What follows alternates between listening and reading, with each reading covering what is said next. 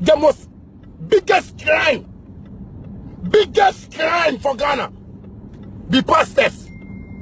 They chop people that my money. They break families. I swear. If I dey lie, if me I dey lie, make people come out. And the people will go come out can talk. God go bless you people because it has to change. We are tired. Yeah, they also they say pastors not they pay tax. So that's why they did like that.